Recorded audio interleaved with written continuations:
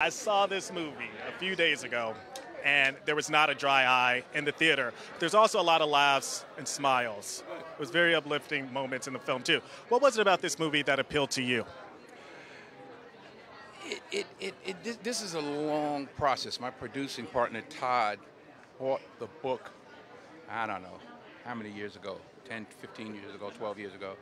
So it was a long process. We never got a script that we felt good about until this one. I actually wasn't even scheduled to direct the film. I was just a producer on the film. And when we got this script, I was like, wow, I like it. I said, you know, I'd direct this one. And they're like, okay. So here we are. You've directed many films and TV shows throughout the years, but obviously you're also still an actor. But at this stage in your life and career, is there one that you prefer over the other? Directing. You do? Why? Because I like seeing people do well.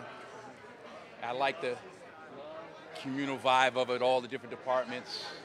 I'm not actually an out front person, you know. I don't know if I picked the right business, but I get a lot of pleasure from seeing others do well. Michael. Speaking of which, I get a lot of pleasure from seeing this guy. And he did incredible. What was it like directing Michael? You don't have to. Really? He said that he asked you tons of questions to prepare for his upcoming role. Getting ready to direct. And he dropped gems. How's it going? It's going good. Universal stems from the specific. You know what I'm saying? And you that's heard what he just said? And that's something that I take with me every day when I'm set. When my department heads and people are coming at me, talking to me about these other things, the universal stems for the specific. And I understand now what he really meant when he was telling me on set. Now that I'm in his, not as in shoes, but in position to direct, I understand what it means now. And they want answers. 200 people want answers. They want answers. And they will get them one way or another. What does that feel like when you hear him say that? I'm happy for him. I'm happy he's... and I'm out. I forgot what was the question. Well, Mr. Washington, I do have a question for you. I want to send my sincerest condolences. I know your mother passed away a few months ago. And I read that you said you made a promise to your mom that you would honor her and God by living the rest of your days in a way to make them proud. Are making films like this one a part of that promise? She's smiling.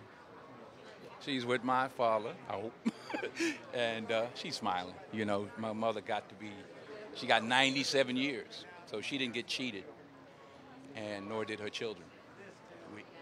What would she think of this film? That one, right? It's the truth.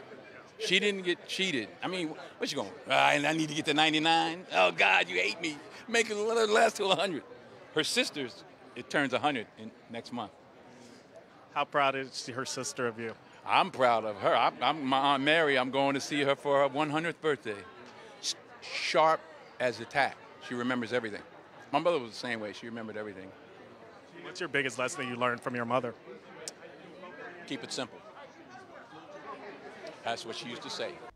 Thank you for watching. If you want more extra, hit the subscribe button and the bell so you'll never miss a video.